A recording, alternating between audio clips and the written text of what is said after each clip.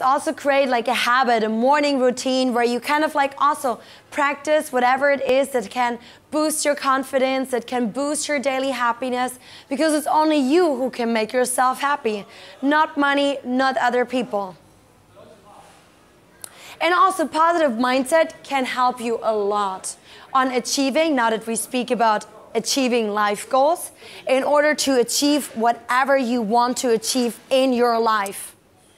And it's like proven, there's so many people, especially a lot of like salespeople, they show it very often. If you see like which sales guy is successful, who is not. A positive mindset, or even athletes. It makes the difference whether they achieve a goal, whether they become the world champion in soccer or basketball, or they just stay average.